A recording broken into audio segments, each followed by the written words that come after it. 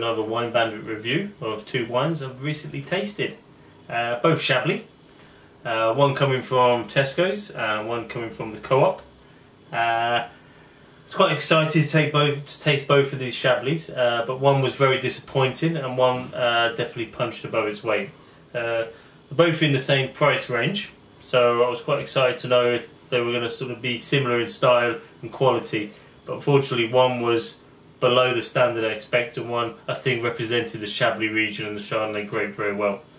As you're looking at the two wines now, the one that I'm going to give the sort of top mark to today on these two Chablis is the one from the Co-op.